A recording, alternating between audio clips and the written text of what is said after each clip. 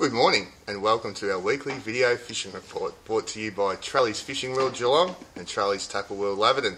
This week we're going to talk about the salmon offshore and along the coast, the Barwon River, the whiting around the peninsula, the squid as well, freshwater front we're going to talk about Wendouree, Bull and Mary and Parrambeet. Chris will start off with the salmon. Out off Barwon Heads last week there was some trophy salmon around, up to 3 kilos in size. Anglers have been spotting them just by the sheer mass of the fish. They're creating like a big dark silhouette just under the surface, and those sounding over have been saying like they've been in 20-30 metres of water and their sound has only been reading 6 metres of water. That's how thick the salmon are. At times they have been finicky, so casting plastics has been the go. 3 to 5 inch plastics in clear colorations has been most successful, or when they're up on the surface and they're busting, 25 gram jigs in pilchard or white bait pattern has been the go. Single lure hooks are awesome because these salmon have just been barreling off at 1,000,000 miles an hour then shooting out of the water, so it stops them throwing the hooks. And don't forget, if they're up on the surface, a popper can be a good option too, because you have some great visual strikes on that and it can be really good fun. The Barwon River's been fishing really well for the elephant fish at the moment. Fresh pilchards, squid, things like that have been the key. There's also the odd small to mid-range mulloway being taken. Some nice sized trevally, and also the odd brim for those guys that are going to the trouble to get their bass yabbies and things like that. The whiting have been really good. I headed out on Saturday night and did quite well on those. Right on the change of on dusk, at the change of light period, they went a bit quiet as the sun went down, but then they came on nice and strong once it got completely dark. So sometimes when you're out there and the sun starts going down, they will go off the bite. Once it's completely dark, they generally come back on stronger than they were going before. So it pays to persist in that sunset period.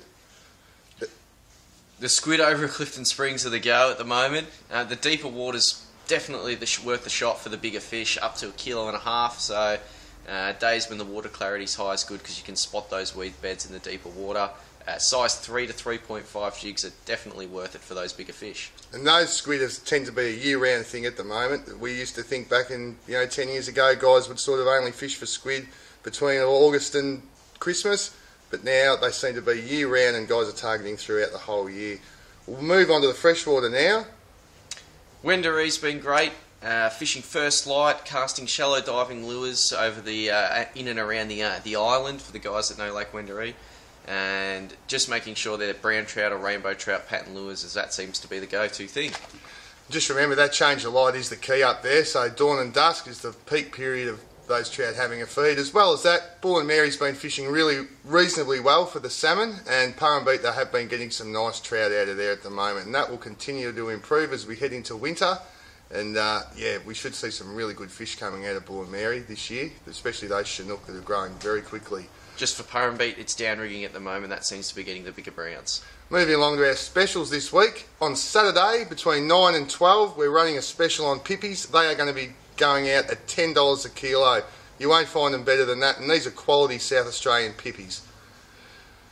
We'll move on to the specials. We have a tuna spin combo that we've made up here in the shop. Dyra Excella 4500 spooled with PE5 50-pound braid. Shimano Pelagic Nano PE 3 to 6 rod, so capable of handling most tuna out off Port Fairy, Portland and Warrnambool.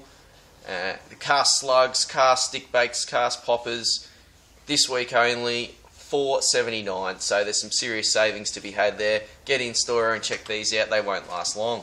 Run out product this week is the Shimano Waxwing. We're going to be doing those this week.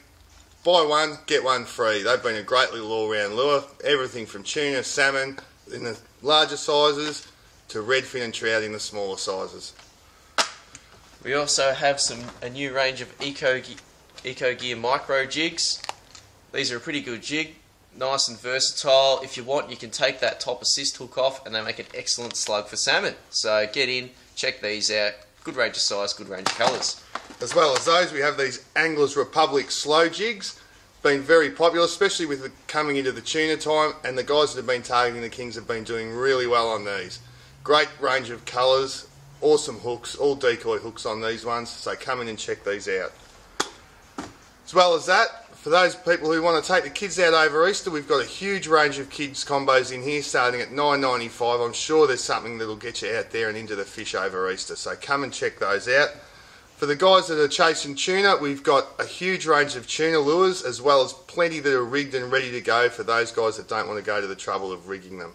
So everybody out there, have a good Easter, get out there and have a fish. Hope you have a good weekend. And don't forget, here at Trellys Fishing Report Geelong, we match all genuine prices. Cheers. See you later.